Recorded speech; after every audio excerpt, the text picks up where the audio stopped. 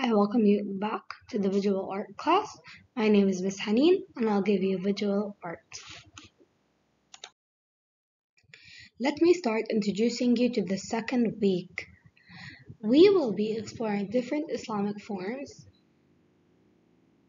We will also explore the effect of Islamic art on other countries and what are Islamic designs such as tiles. Let me introduce you to the different forms of Islamic art that we will be learning.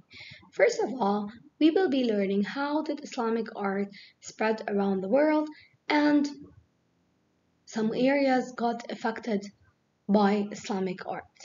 We will also be exposed to Islamic designs such as tiles, where we will be using elements of art such as line, shape, color, to understand how Islamic art used them.